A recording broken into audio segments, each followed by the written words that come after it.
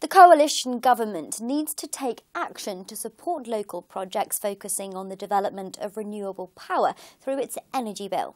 That's according to Colin Baines, campaigns manager at the cooperative group, who wrote an article in The Guardian claiming the current scheme does little to help larger community schemes do their bit for the environment.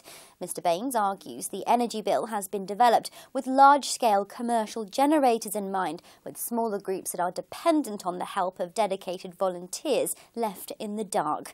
For this reason, the industry figure argued the document requires urgent amendment to allow projects that are up to 20 megawatts in size to be able to access the feed-in tariff scheme instead.